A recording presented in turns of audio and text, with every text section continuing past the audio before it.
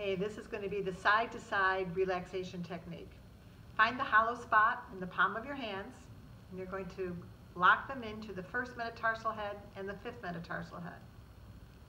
From here, you're going to be pivoting or rotating the foot. I like to use the inside edge or the medial edge and press into that and have it rotate, almost like I'm rotating the upper part of the foot.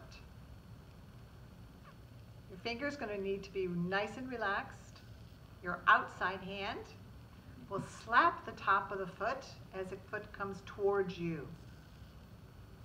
Sort of like you're giving a slap to the upper part of the body here. This will relax the upper thoracic, chest, upper back area on your client.